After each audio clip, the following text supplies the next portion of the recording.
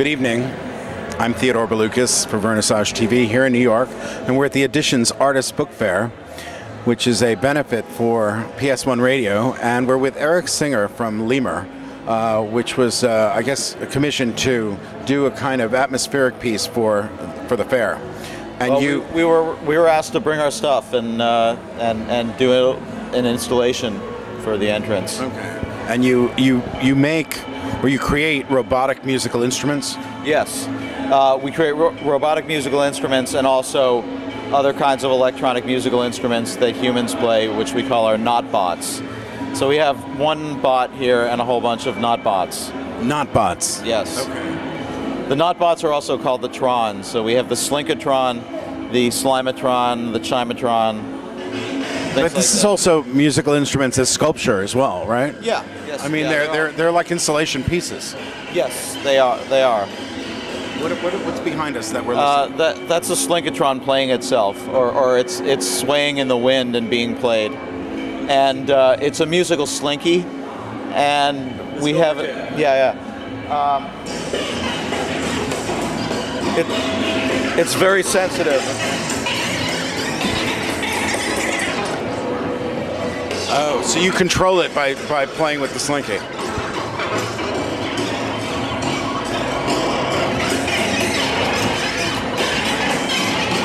Yeah, it controls the playback speed of the musical loop. I mean, it really can do anything we program it to do, but that's what it's doing in this case. How did you get started with this? I don't know, my weird mind. I've got a background in engineering and a background in music, and at some point they collided, and I started doing electronic music. Okay. And I did these kinds of instruments, you know, weird playable instruments by, you know, instruments played by humans for a while, and then I sort of thought, well, what's the opposite of that? And it's like instead of humans playing synthetic sounds into a computer, it's a computer playing real sounds coming out, and that led to the idea of musical robots. Conceivably, could you or would you put on a concert? We do that all the time. We collaborate with a lot of different composers and musicians, and earlier this year we put on our biggest concert called Robosonic Eclectic. We're going to do this every year, commissioning several people to create pieces for the robots. This year on the concert were two computer music pioneers, Mort Subotnick and George Lewis, also Jim Thirlwell of Fetus fame, and They Might Be Giants. Oh, really? Yeah. I noticed that there seems to be a burgeoning electronic music arts scene in New York.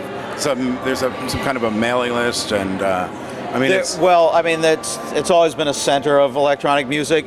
There's a scene going on now that's burgeoning that's like a DIY thing, where people are doing a lot more of making their own instruments, making their own sounds, hacking, circuit bending, using microcontrollers. And in fact, Lemur is not only an art group, we also have a space where we teach the art of making electronic art. We get hired to do installations at museums, galleries, often children's museums, science museums. Because it's so interactive, right? Right, yeah. Right. And we also we seek out people and commission them to come in and create works with the robots.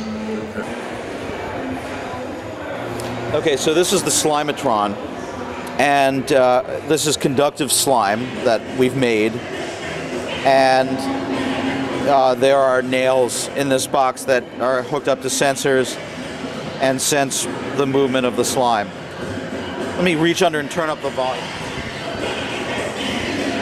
While he's doing that, I want to play with it. This is it's tactile and also very sort of cathartic at the same time. It's wonderful. And you're DJing now. Yeah. Yeah, really. I'm scratching. Look at that. Yeah. DJ Theo. You figured it out. This I kind of consider more of an installation piece, and you would just see the slime slowly drip down, but we're going to speed it up a little bit. As the slime connects the nails,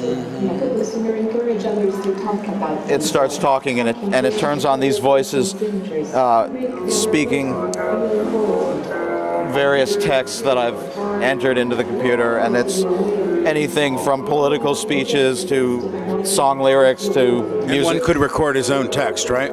Sure, of course. And it's not even recorded, it's just you type it in or you copy it in. Okay. And the voices are all synthetic, so they can just read.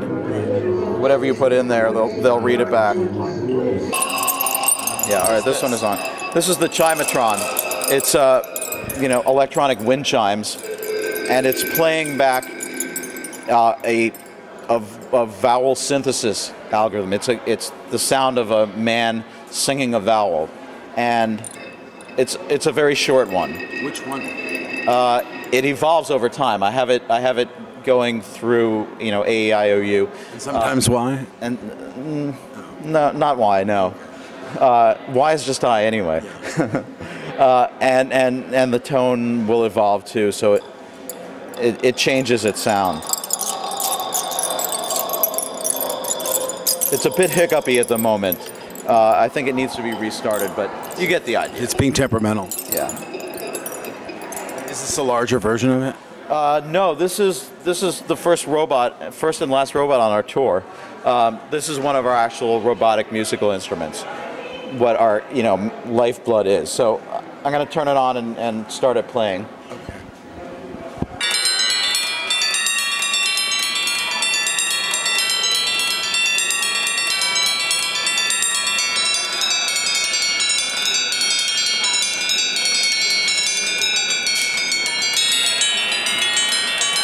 This is the first in what will be a series of Xylobots.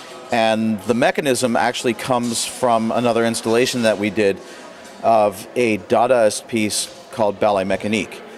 It's a piece for 16-player pianos and human percussion. And it was written in the Dada period by George Antile. It was never performed in its original form until 1999, well after his death, because 16-player pianos synchronized didn't exist back then. But they've come into existence.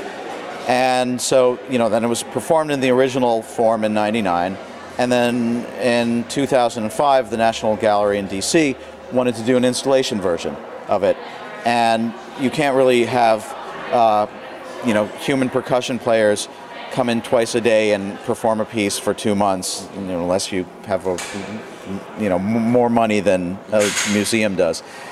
So they hired us to build robots to play all the percussion parts, and that included 3 xylophones, 4 bass drums, a gong, siren, doorbells, and 3 electric fans meant to simulate airplane propellers that were called for in the original score. Eventually, could these be collected and kept as ongoing exhibitions in a museum?